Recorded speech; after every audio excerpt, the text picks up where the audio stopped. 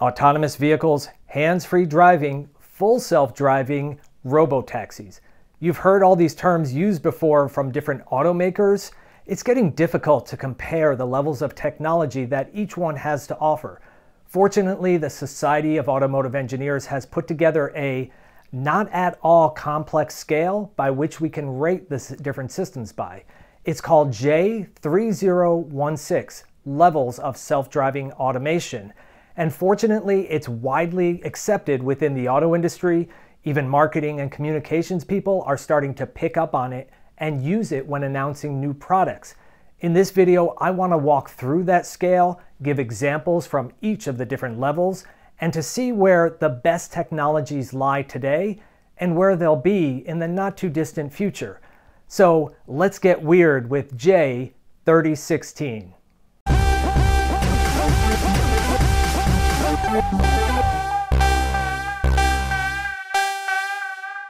I'm going to walk through the different levels of driving automation and give examples of systems that meet the requirements. There's rarely any consistent naming for features. Engineers like consistent naming, and they love acronyms.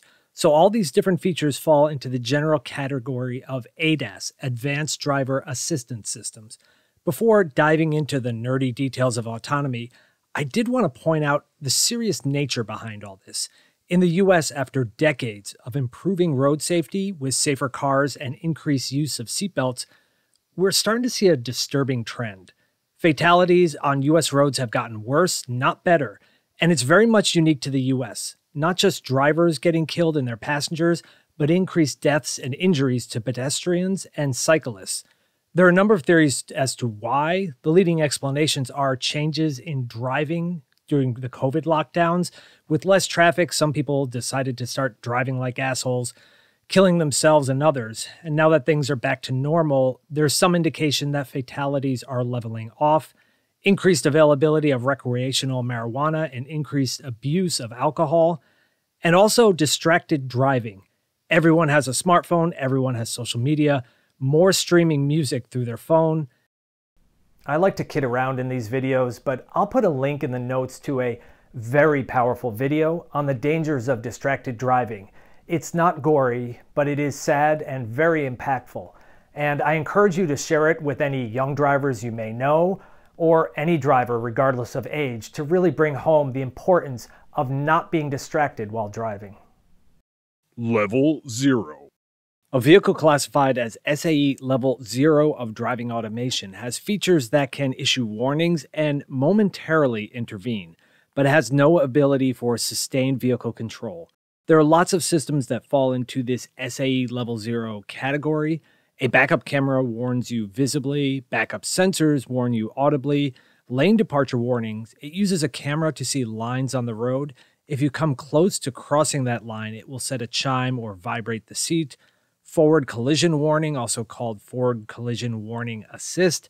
It typically uses a combination of forward-looking radar, which can see further down the road, and a camera to sense if a crash is likely.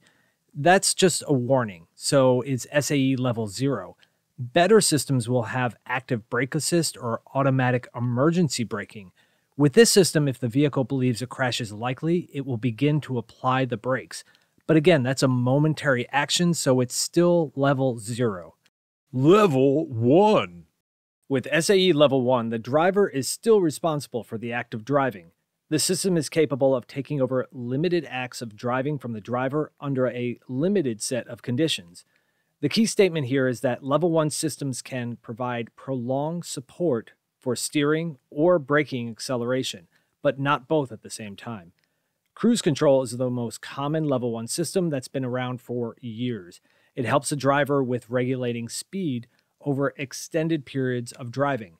The driver is steering, the driver is responsible for braking to disengage a system. It's clear the driver is still responsible. That's a basic form of cruise control. An adaptive cruise control system will adjust the speed if there is a slower vehicle ahead that it detects. That's better, but it's still SAE Level 1. It's just doing a better job of regulating speed. The vehicle may have a lane keep assist or lane keeping assist system, Rather than just warning you that you're crossing into the next lane, it will actively try to nudge you back to center. What you end up with is sometimes called a ping pong effect, where the car is bouncing off the lane markers. A more advanced version of this is called lane centering. It continuously acts to keep the vehicle centered in the lane, not just bouncing off the lines. This type of a system can handle sharper turns. I'll talk about lane centering in the next section. That's SAE level 1. The driver is absolutely responsible, and the system helps with steering or acceleration/braking, but not both at the same time. Level 2. The key to a vehicle achieving level 2 or partial automation is that it needs to be capable of continuously regulating speed and continuously steering the vehicle to stay within its lane. What's an example? Tesla Autopilot is an SAE level 2 system. Now, I'm proud of myself. It's been minutes into this video, and this is the first time I'm explicitly mentioning Tesla. If you're not familiar with Tesla's driver assistance systems, a quick summary. Autopilot, it's a misleading name, but that's what they call it. It's now standard on all Teslas. Enhanced Autopilot adds some additional features. Then there's Elon's wet dream of FSD, full self-driving, which I will discuss later. Spoiler alert, it's a misleading name too.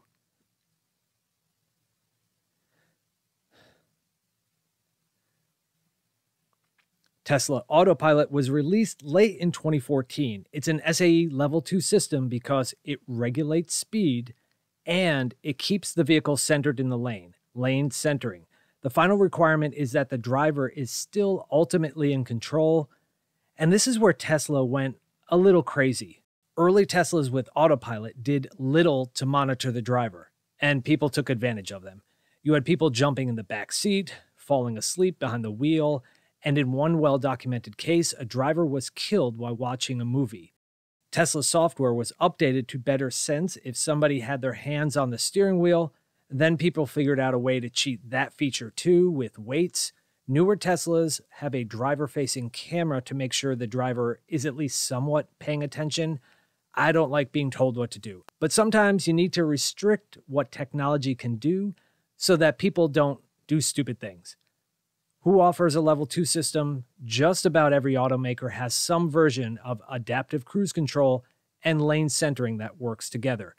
Feet off the pedals, but even though the vehicle has lane centering itself, you need to keep your hands on the wheel because you are the driver responsible for the vehicle. Bonus round. In 2018, at the Consumer Electronics Show, Mobileye, then part of Intel, introduced a new term for the system they and others were working towards, Level 2 Plus. It's a more advanced Level 2 system, but not quite Level 3. Mobileye was the original system supplier to Tesla for Autopilot. Now Tesla has developed their own hardware and software. The key benefit of a Level 2 Plus system is hands-free driving under certain driving conditions. Level 2 systems allow the driver to take their feet off the pedals. Level 2 Plus systems allow the driver to also take their hands off the wheel. The person behind the wheel is still responsible for the vehicle. They are still the driver, ready to resume control at any minute. There are two key achievements that make Level 2 Plus possible. One, the system has enhanced capability to maintain lane centering. Many automakers, not named Tesla, use a high-precision map and precise GPS location to keep the vehicle centered in the lane, even when lane markings are not the best for the camera to see. These high-definition maps can place the vehicle within a few inches. That's more accurate than the maps we use for navigation. And two, since a driver still needs to be responsible for the vehicle, legally and otherwise, automakers require advanced sensing systems to make sure the driver was paying attention. This is no small task. To make driver monitoring work, engineers had to study lots of human behavior to understand when they are looking away for too long or when they are getting drowsy. And it's not easy to see people's eyes with glasses or sunglasses on. And at night, an infrared camera is required. My understanding of all the driver monitoring systems is that the images of the driver are processed on board. They do not get sent to the data center. So Don't worry, a picture of you picking your nose while driving will not end up online, but you should probably stop that. It's kind of gross. Before moving on to the other levels, I wanted to introduce a key concept. ODD is a collection of conditions that must be met for an automated driving system to operate. It allows the engineers to determine if they want the level 2+ system to operate in severe weather, if they want to allow it to work in construction zones. Today, most level 2+ systems are limited to interstate use only. But what about lesser freeways or major arteries? Can the system operate on a ramp that connects two highways together? These are all constraints that go into the ODD. All of the operational design conditions must be met for the system to operate, and that can cause it to disengage during the drive. All the systems I'm aware of, except Tesla, rely on that HD map to precisely know the road ahead. If the road you want to travel hasn't been mapped in HD, you can't use this system. That's why automakers post maps online showing what interstates are currently available for level 2+ driving. This explains why many of the systems have a subscription fee. Yes, they want to nickel and dime you, but that monthly fee also pays for the HD map to get streamed to the vehicle and to get updated so that it has the absolute latest information on the road ahead. Every curve, every lane, down to a couple of inches. Level 5. Whoa, time out. What happened to level 3 and 4? I decided in this video I'm going to jump ahead to level 5 and explain that, and then work backwards to level 3. That's because level 5 and level 4 are kind of straightforward and easy to explain. Level 3, on the other hand, is a little more complex and somewhat controversial. Level 5 is easy. The system can drive the vehicle under all conditions. The driver does not need to take over. Essentially, the person sitting in the left front seat is a rider. That's a term that often gets used by some experts. The driver becomes a rider in a level 5 system. If the vehicle gets in an accident, the vehicle is responsible. That's how most laws are interpreting this technology. You could simply say that there is no ODD, no conditions that must be met for the system to function. But in reality, there are some things to consider. Unpaved roads like this are named or numbered, so they should be allowed. But if the rider requests the vehicle to go down a trail like this or across an open field, that would be outside of the operational domain. Land Rover and Jeep have shown concepts for how they could enable off-road full autonomy, but they're just concepts at this time. Really cool, though. Questions will be raised about, do you allow the rider to command the vehicle to exceed the speed limit? And if so, by how much? If a level 5 vehicle is being used as a robo-taxi, you could choose not to install a steering wheel, but for practical reasons, having some means of a human operating the vehicle seems likely, at least at first. There are 0 level 5 vehicles available today. You can't buy one. There are none on test. Tesla FSD isn't even close. Level 4. All the vehicles being tested today have some degree of ODD, some conditions and limitations on where and under what conditions they can operate. There are several companies permitted by the state of California DMV to operate driverless test vehicles.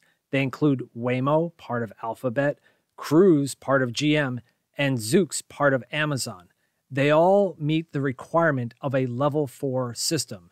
The human in the vehicle is a rider, not a driver, when the level 4 system is active. The human is never asked to take control of the vehicle. It will stop itself if it cannot continue. That's because it operates under a limited set of conditions, the ODD.